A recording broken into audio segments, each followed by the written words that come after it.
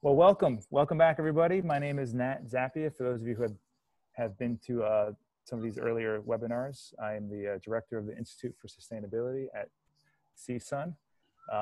And I'm joined here with Yvonne Savio, who I'm going to introduce in just a minute, and Sarah Johnson, who's also the co-host, and she'll be helping moderate some of the chats. Any questions you guys have, I'll as Yvonne is talking, feel free to type it in there, and I could, I'll try to ask Yvonne for you and moderate some of the thoughts or follow-up questions you might have. Sarah's a program analyst at the Institute for Sustainability as well. So the Institute has been around for 12 years at CSUN, and our goal is to educate and to inspire and to really get the community thinking about sustainability and regeneration and the future, but also really getting their hands dirty and thinking about how they could engage not just their local environments, but also their communities and each other, and really get everyone thinking about sustainable practices, whether it be through energy, consumption, food, gardening, which we're going to talk about today. So this is our third or fourth session in this series, and we are deeply, deeply honored and excited to have the one and only Yvonne Savio here today.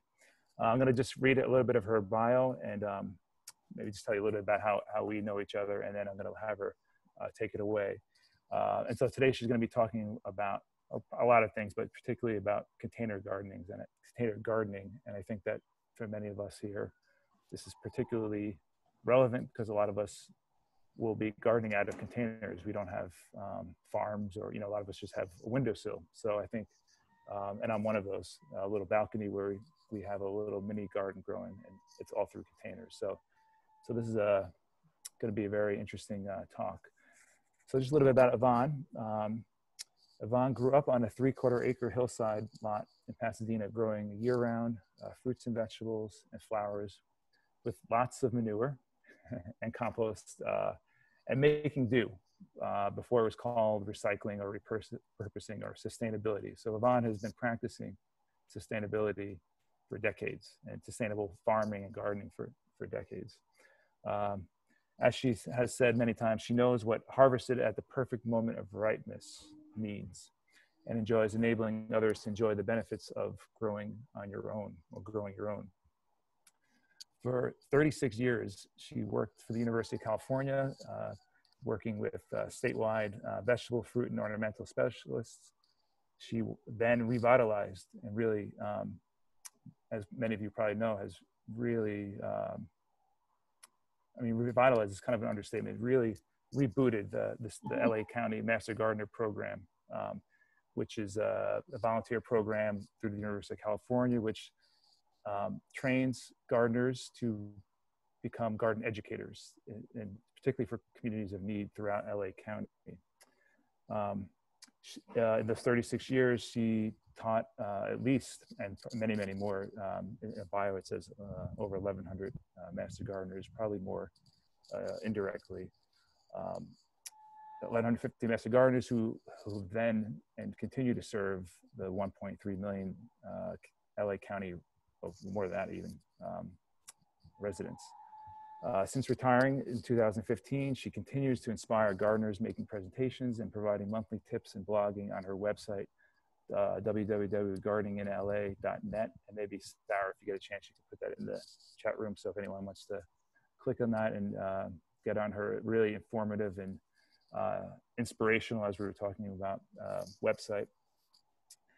And there's many more things to be said about Yvonne. She's going to tell you a little bit about probably about her website too, but I met Yvonne through the Master Gardener Program. I was one of those 1,150 graduates, and I could tell you that her work and her teaching inspired me to continue following a career in urban farming and environmental and food justice, and really informs my work as a historian as well, and my work at the Institute. So Yvonne, thank you so much for coming. I'm going to turn it over to you, and we really appreciate your being here. Well, thanks so much, Nat. It's wonderful to see one of my former students do such good things in the world. So thank Yes, you for pursuing all the right stuff.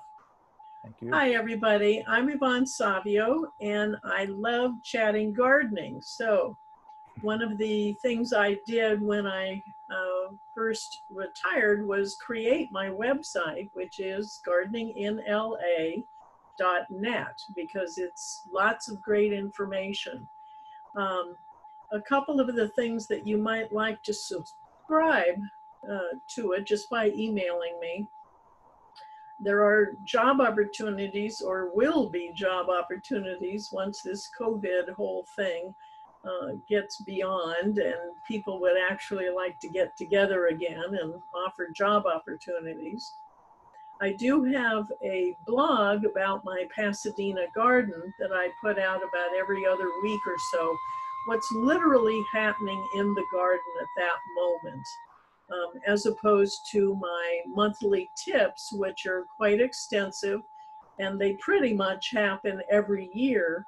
But the blog really, the garden literally tells me what to talk about when I'm up taking photographs, and just what's going on and what seems to be ahead of itself or behind itself, or just what something I need to chat along with. And hopefully they'll make some of those connections with your experiences in your garden, or help diffuse some of the mystery of it all.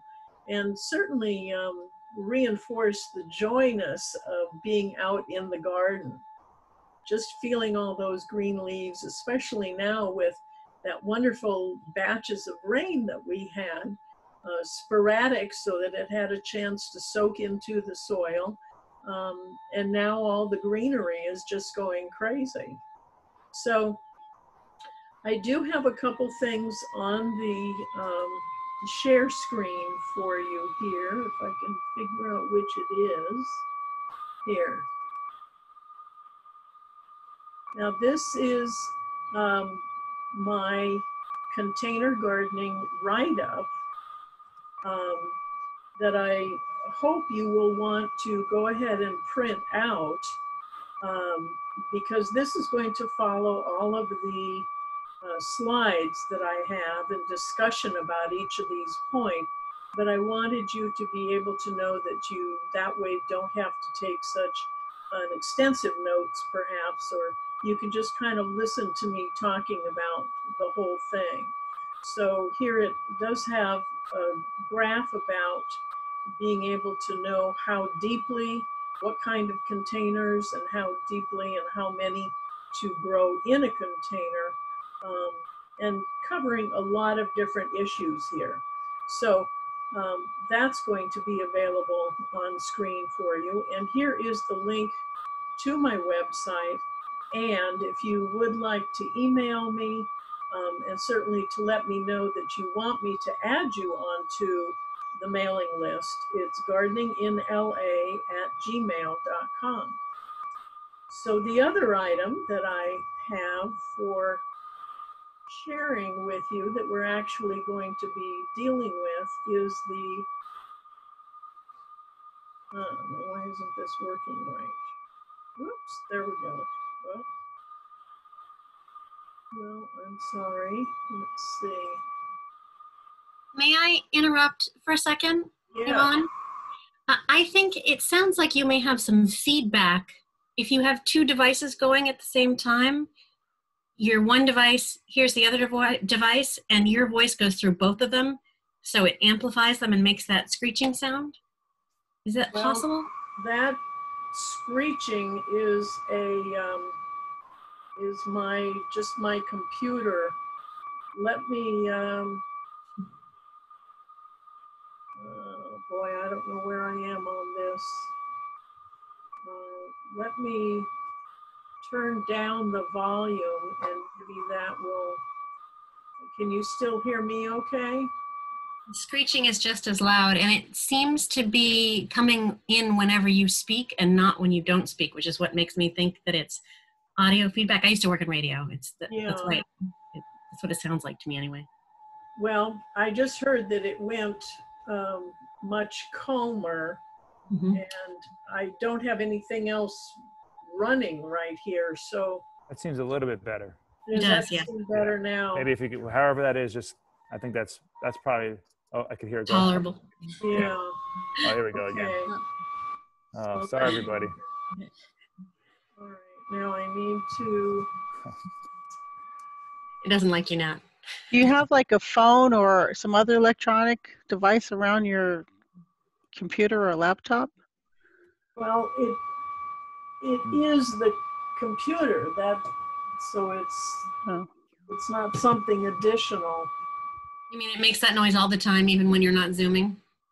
Oh yeah, Oh, dear. that's just what it does. Okay, let me. Sorry, I'm such a novel at this. Oh boy. Oh, there. Okay, so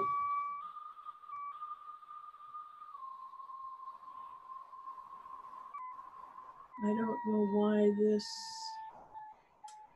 If you turn not on Zoom, but if you turn the sound all the way off on your computer, does the sound go away? Like when you're not Zooming? Because somebody suggested headphones, and that would work if it's just audio coming out of your computer rather than a mechanical sound coming from your computer. It does sound like a digital sound, not a mechanical sound to me. Well, I don't know. It's just the computer. Oh, I see. This is. Do you have headphones by chance? No. It only seems to be when you're speaking. Well, there. Okay. I can hear when it goes up and down. Right now it's down, so it's just a function of the computer. So maybe if I make a point of speaking more loudly. I suspect if it's feedback that the screech will get louder too, but try it. Okay. So this is the head shot on the PowerPoint, and this has, you can see all these different sizes of containers with different kinds of plants in them. And one of the things that you do need to consider is the size of the container for the particular plant that you're going to be growing. For example, a tomato here is going to need a much larger container than maybe some chives or even some strawberries here. So that's where the table on the handout is going to be of some help. And we'll discuss the depths of things, but always in a container, you want to have the deepest possible container for whatever you're going to be planting, because the nature of watering it is that it's going to go down and it's going to be cooler down at the bottom part of the container, even though it might be evaporating from the top. So the roots of the plant are automatically going to be growing further down into the container, just in search of that water, but also because it's going to be cooler down there, the plant will be thriving more in a large container, always deeper than wider. For example, this kind of a container that's very decorative, it's very much wider than it is deeper.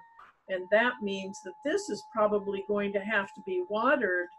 Certainly once we start getting our heat, it may have to be watered twice a day.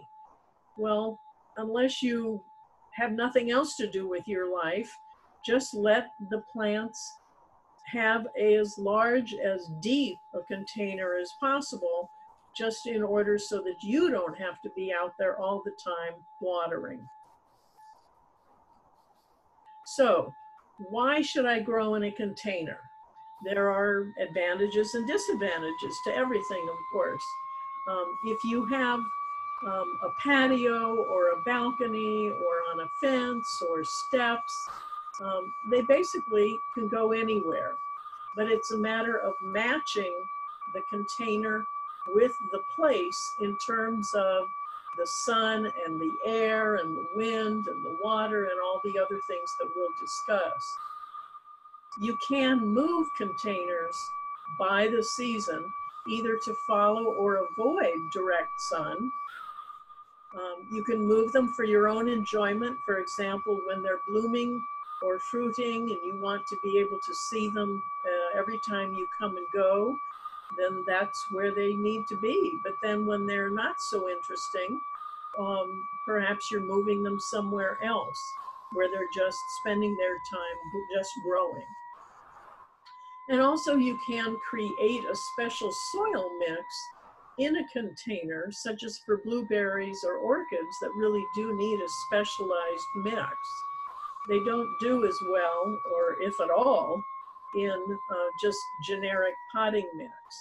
They really do need, like blueberries need the acidity and orchids need more like a bark situation. So some of the disadvantages are that these plants are captive. Those roots are restricted just to that container. So, and this is another reason to have as large a container as possible, certainly a deep one, because it does give the roots somewhere to go and to be able to become more extensive and healthy. Containers are sensitive to the weather. They're literally right in the beating of it all, whether it's heat or cold or wind or whatever. You do need to irrigate them and fertilize them more frequently just because it is a captive root zone. And in probability, you will need to more frequently root prune it and replot it. This might be every single year. So, what type of a container?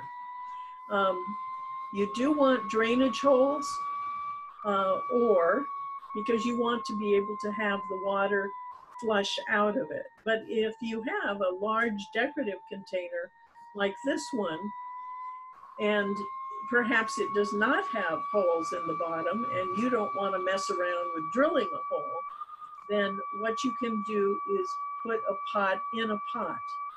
That, for example, this rose here is planted in a 5-gallon pot that has drainage holes, and it is set inside of this container that is larger than that. Now at the bottom of that container, if you can find some horticultural charcoal, which is what filters water, and also you can, then you set the pot that has the rose in it right on top of that, so that the excess water that goes down and gathers at the bottom of the pot, you can either tilt or it will get filtered by that charcoal. The size of the pot and deeper than wider, I've kind of already discussed that just in terms of it's a larger area for the roots to be able to develop, and consequently the plant is going to be happier and it's going to moderate the temperatures. Certainly if a pot like this one that is the dark color, it's going to absorb more heat if it's in the sun, and having an interior pot that perhaps has the potting mix or sphagnum or something else in between the pot and the inner pot and the outer pot, then it's going to moderate the temperature and that plant won't be so beat with the heat. The materials and the color, the materials, this is like a ceramic, so it's going to absorb more of the warmth and the coolness. If it's just a plastic pot, it's going to be much more the victim of whatever coolness and hotness. It's going to be shifting back and forth much more than the stability of a ceramic pot. And of course, hanging baskets are always fun. All these little teapots on here are all these shoes. But hanging baskets, you automatically will have to spend more time looking after them, watering them, unless you choose plants that are going to be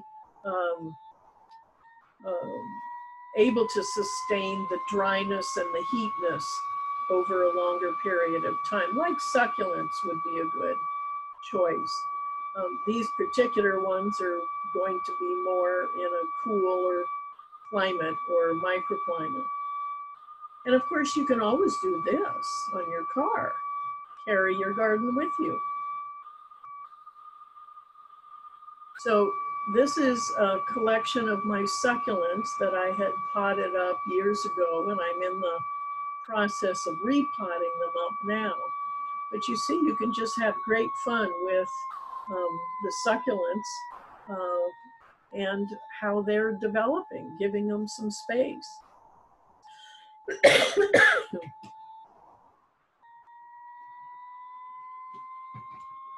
So how much sun do I give my plants? It really depends on the plant. If you're growing the plant only for foliage, you know, it's just a green plant or colored or whatever, it needs 6 hours of sun a day just to keep the foliage healthy. If it's going to be growing flowers and fruit, you need that additional 2+ hours every day, because this is doing more than just growing the green foliage. It's making that extra step to put out flowers, and then an even further development of developing the actual fruit on there, getting it to the point that it's ripe in order for you to pick it. Now, bright shade is about where your house plants could go. You're giving them a breather outside. They don't want to have any of that direct sun, or else having it very filtered throughout the day when the sun is passing by.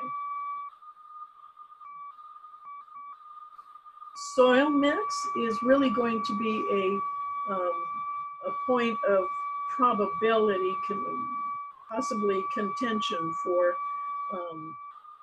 problems. You don't want to use any real dirt from the garden because it's heavy. It has disease spores in there, probably, and probably weed seeds. But the heaviness is really the critical issue about a container, because you just don't want to have this solid mass in this container that these roots will have to be dealing with.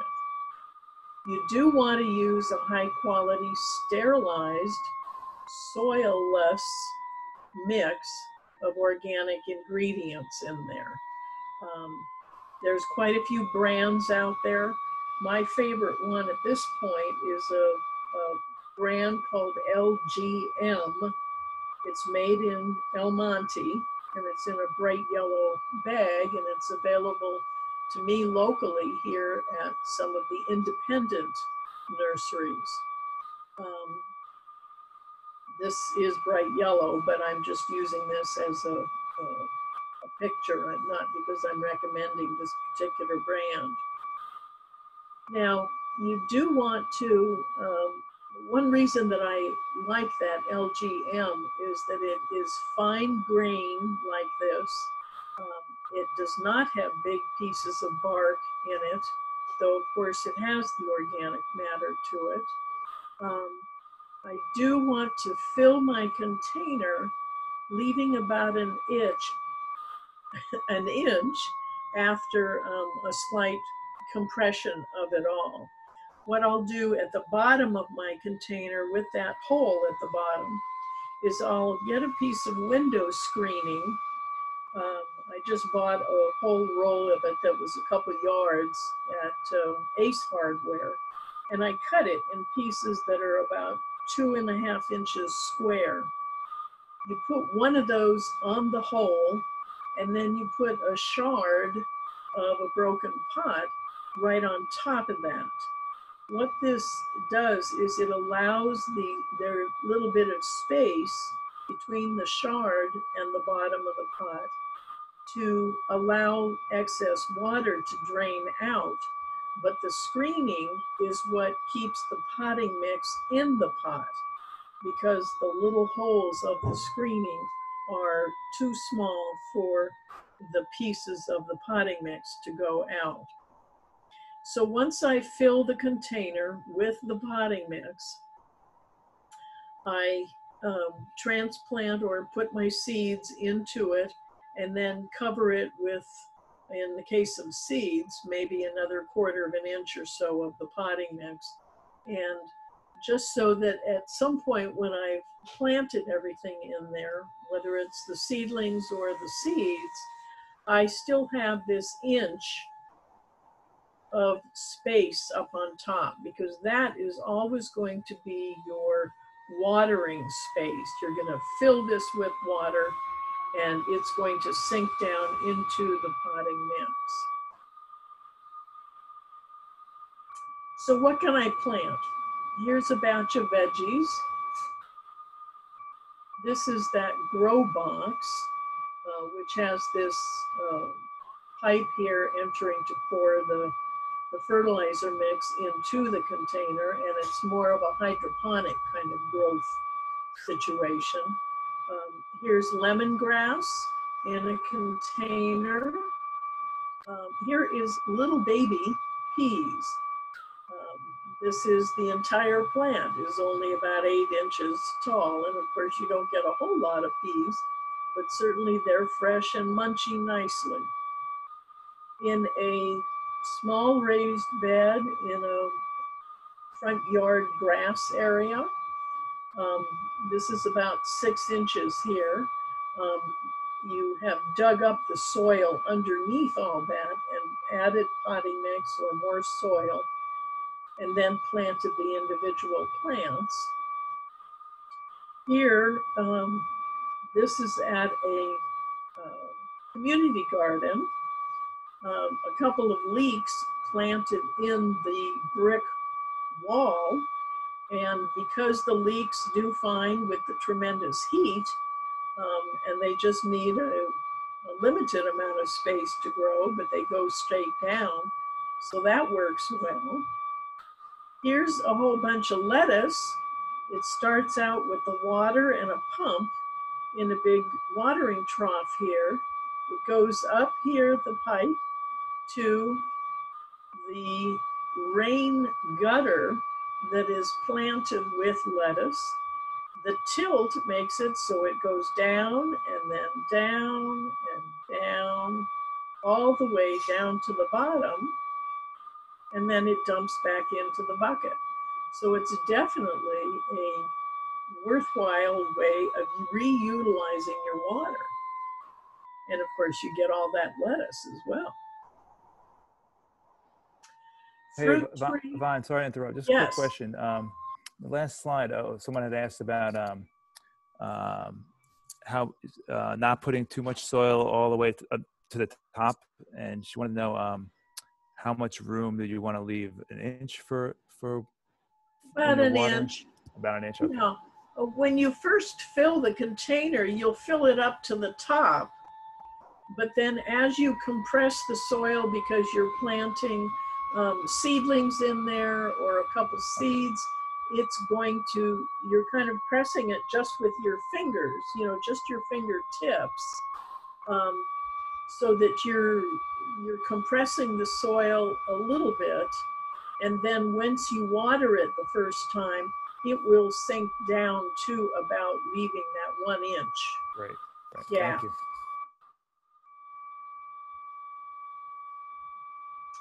So fruit trees, fruit bushes, and ornamental trees. Here's a big container that has a grape in it that was growing here before all this construction went in. This is a nice exercise mat area at the Proyecto Jardín communal garden in Boyle Heights. And they had this grape growing before then. And now, just because of the orientation of the sun, this plant is just barely getting some direct sun up here.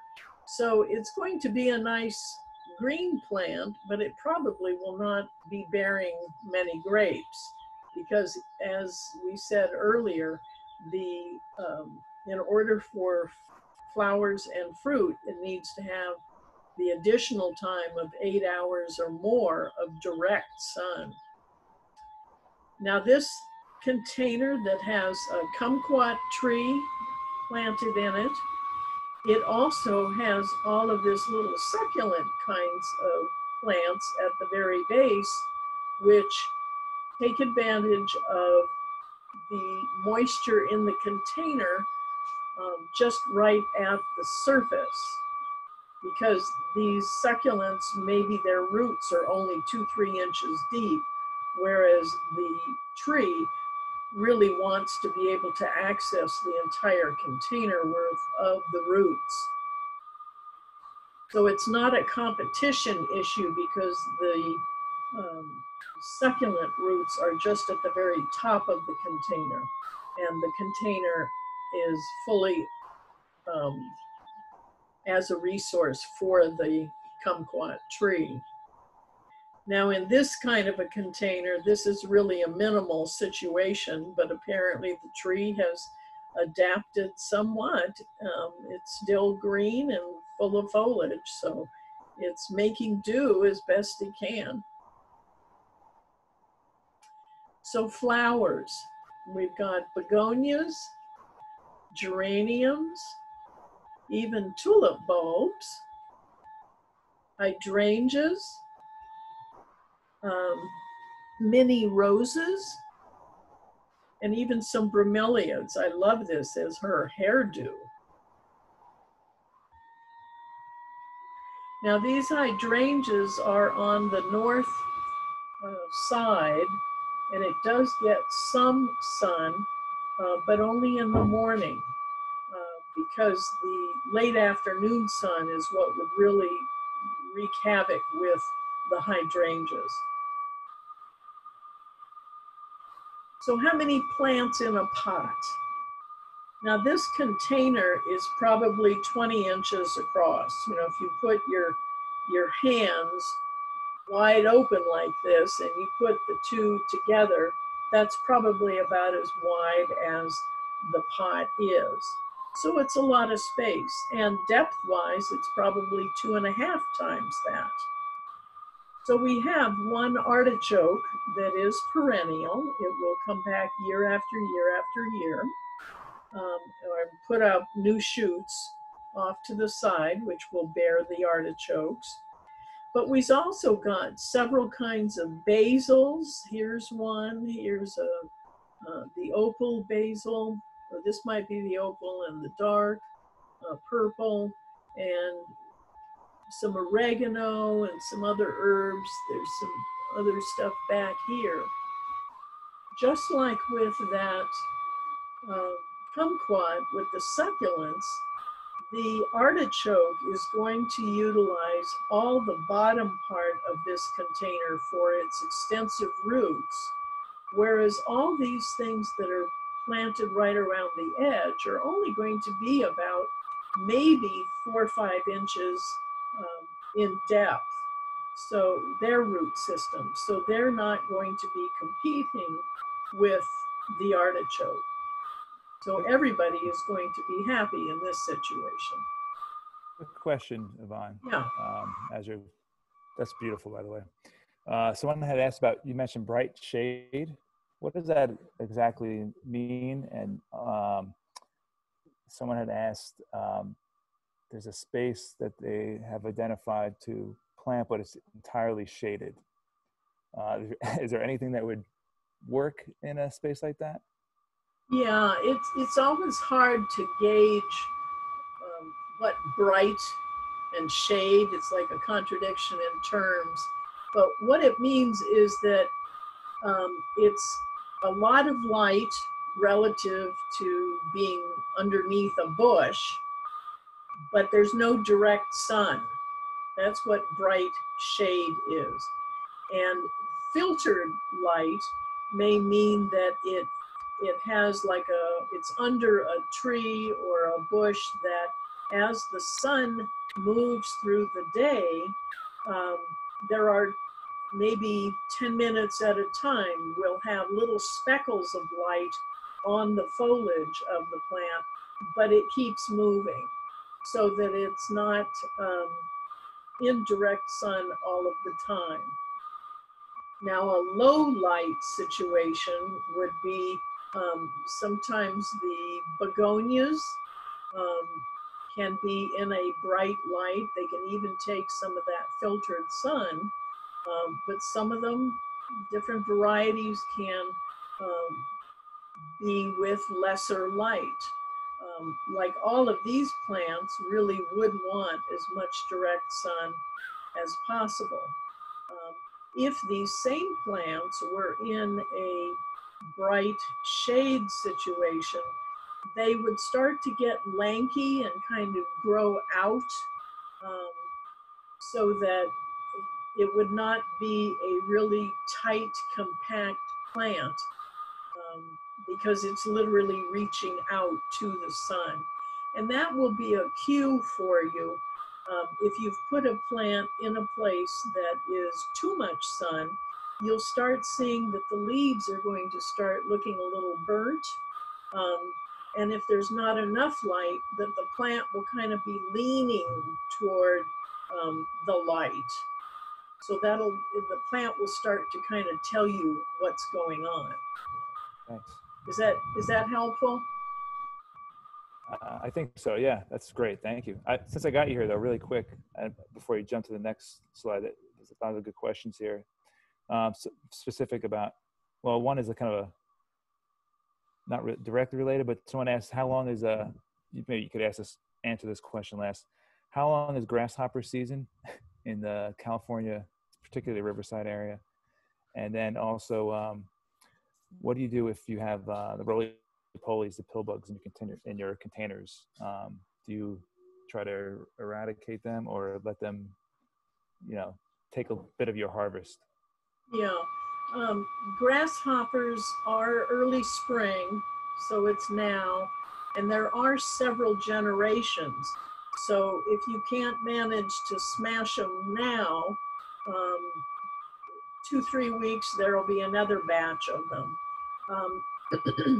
One thing you can do is, and roly-polies are like earwigs, they're only interested in the dead matter.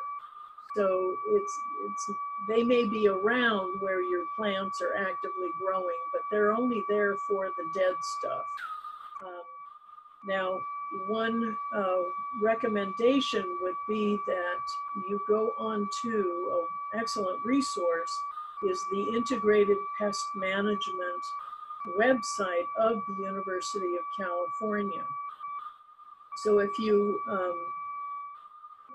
I always get confused with it's UCIPM.UC Davis, because that's where it is located, but it's, of course, system-wide.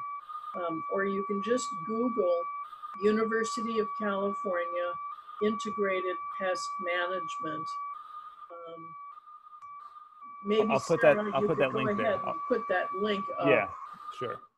And there is, you click on the one that talks about home gardening, because it does commercial and agriculture and all that stuff as well. And then in the upper right-hand corner, there will be a little directory that says pest notes. And that is like the short version that has all information about what the problem is, how it gets worse, and what you can do about it. So the pest notes is especially what I would recommend people be able to access there.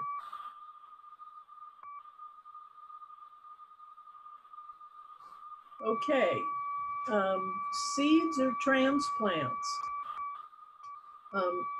You really want, because you're working in a container and you have more immediate access to it, just because it's right outside your door or somewhere where you're going to pay close attention to it, you can grow seeds that germinate more quickly. and also transplants that are going to give you a lot of food and flowers, if that's what you prefer, to the effort that you put into it. Now, high yield vegetables are beans, beets, broccoli, carrots, lettuce, peppers, radishes, squashes, and tomatoes.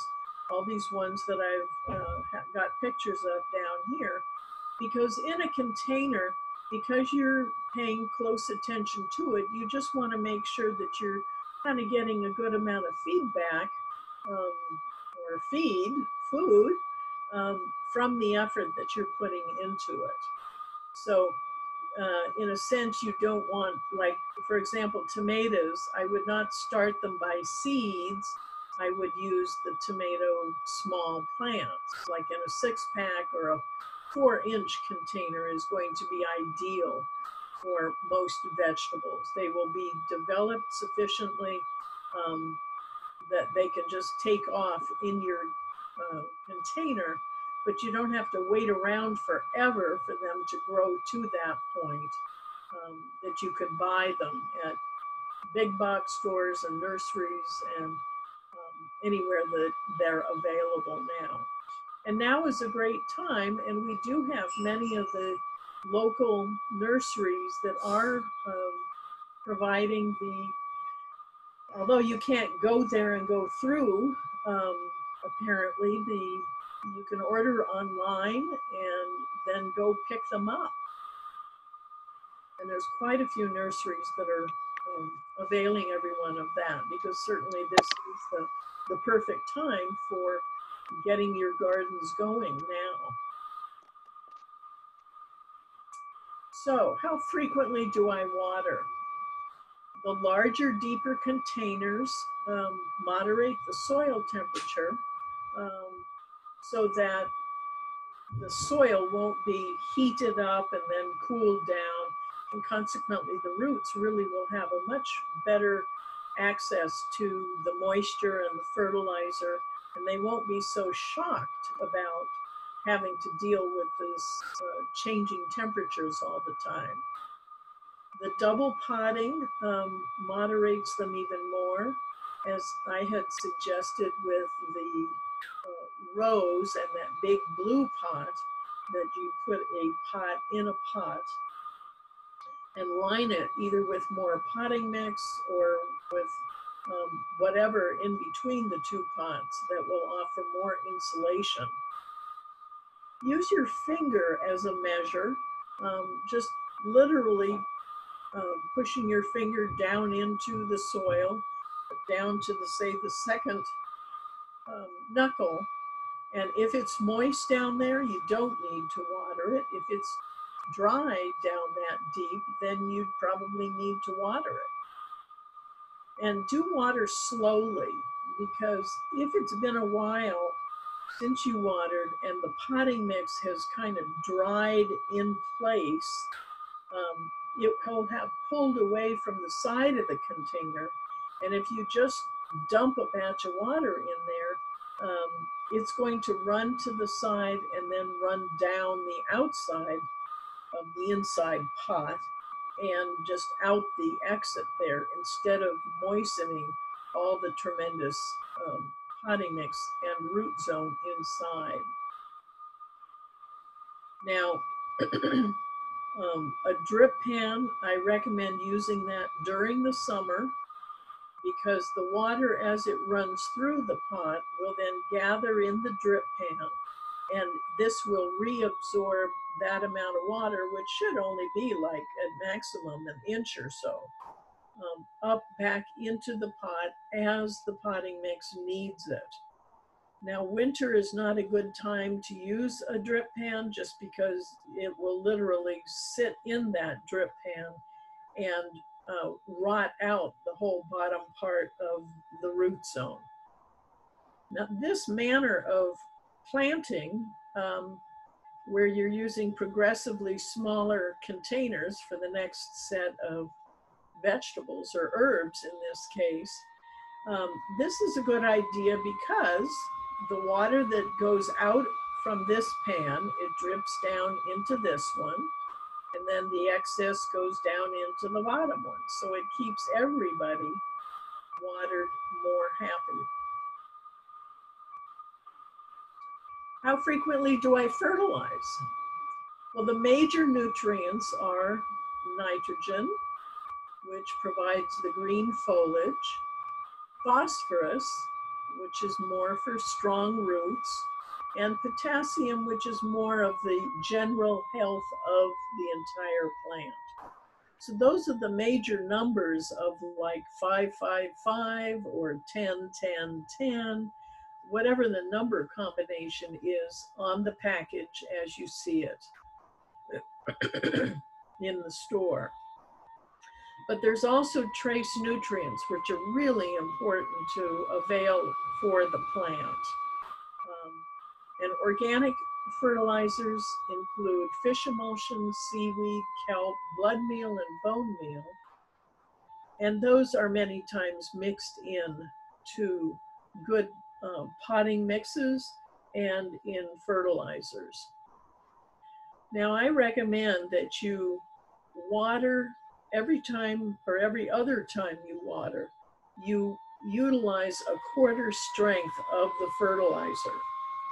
The whole point here is to gradually keep the fertilizer in the potting mix by virtue of watering it every time, so that when the roots determine that they need more of that fertilizer, it's there ready for them to pick it up.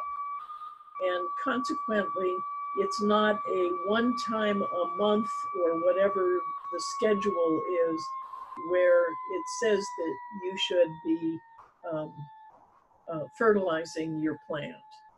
I much prefer to have lesser fertilizer every other time or even every time you water, a very diluted version of it. Now remember, in watering, when you're fertilizing, you want to water first and then add the fertilizer to it, because the fertilizer, even in Yvonne, do you want to do that every time? Oh. Pardon me? Oh, sorry to interrupt. I just want to ask, do you want to do that every other someone said, do you recommend this every other time, the water fertilizing for raised beds, or just? Right. Okay. But when you do, when you are going to re-watering it with the fertilizer, put straight water in first, because that will moisten all of the potting mix, and then water with the fertilizer in it. What you are trying to avoid is putting this fertilizer straight into a dry potting mix, because that potentially will burn the roots, even if you do a very dilute version of it. You want the whole soil mix profile, the entire clump of the soil mix, to be moist when you put in the fertilizer. Great, thank you. Okay. I got more questions, but I'll let you keep going a little bit more. Okay. Everyone's very excited and has lots of chat questions, but please continue. Okay, that's basically it. From here on, I just have a batch of really fun containers that you can think about adapting, like a coffee pot. And so let me just scroll through some of these.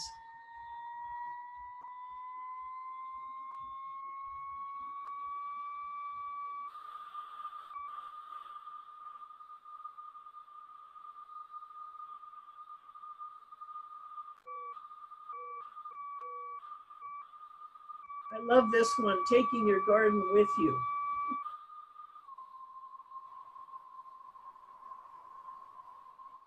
These are all shoes. And this is, of course, I think all of our fantasies about what our container garden should look like. So that's it.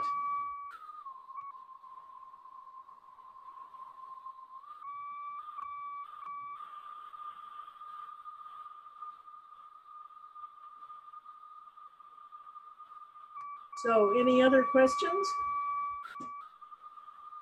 Yeah, we can open it for questions if people want to unmute themselves and ask a question, or type it in the chat box and I can read your question.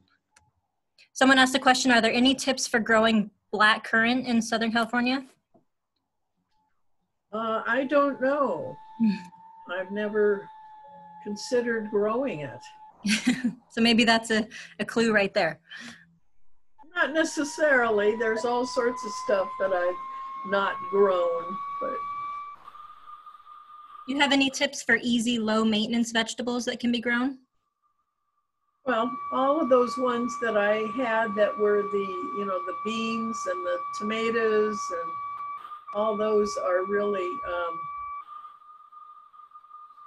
where did I have that list?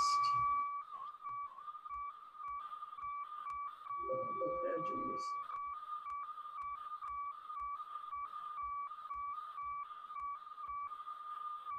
Here. The beans, beets, broccoli, carrots, lettuces, peppers, radishes, squashes, and tomatoes. Those are the ones that give you the most food for the amount of effort you're putting in. Carrots are somewhat difficult, especially since we're moving into our hot period, apparently. Carrots might be a bit difficult to start from seed because they generally take up to 3 weeks in their germinating bed before they actually germinate. And with the heat, that will be crusting the topsoil, and they're not so adept at that because carrot seeds are not as strong as other things in able to push apart the clumping soil in order to germinate. But beans and beets, those are good sized seeds that are easy to plant directly and water a couple times and they'll come up within a week or so. You want to,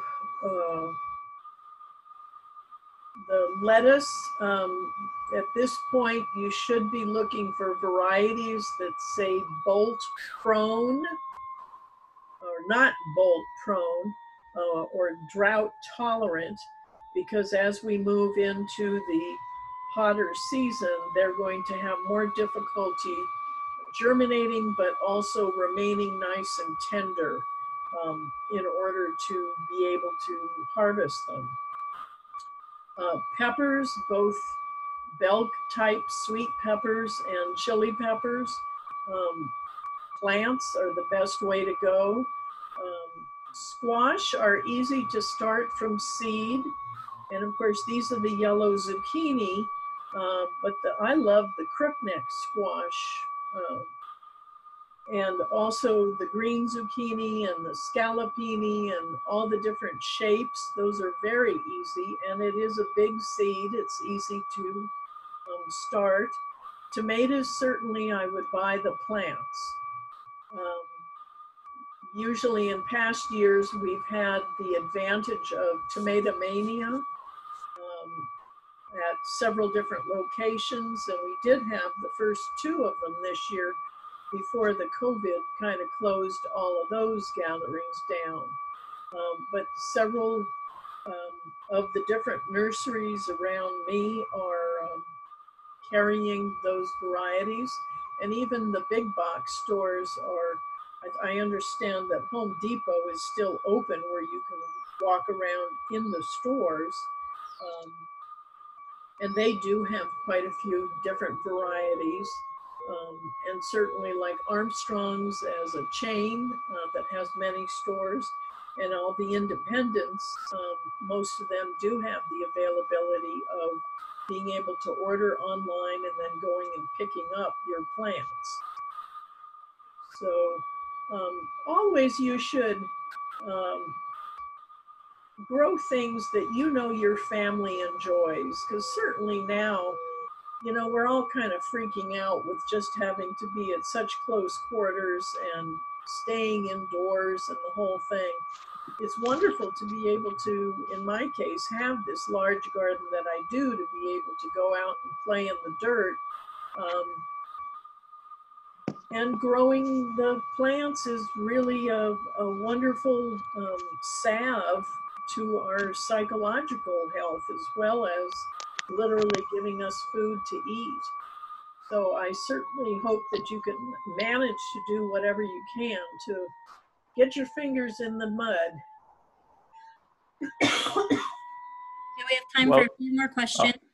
Let's see, I'm just going down the list in the chat. Kathleen was asking, have you ever grown loofah from a pot? No, I haven't. I know some of our master gardeners have brought them in, the loofah when it was done, you know, and I did have one that had seeds. It's quite a large seed, maybe the size of your fingernail. Excuse me. So I assume it would grow nicely, but I don't really know what the pattern is of the growth. I don't know if you need a trellis or it makes a clump of a plant. I don't know. Do you know what the quickest way, or how would you recommend the quickest way to germinate seeds is?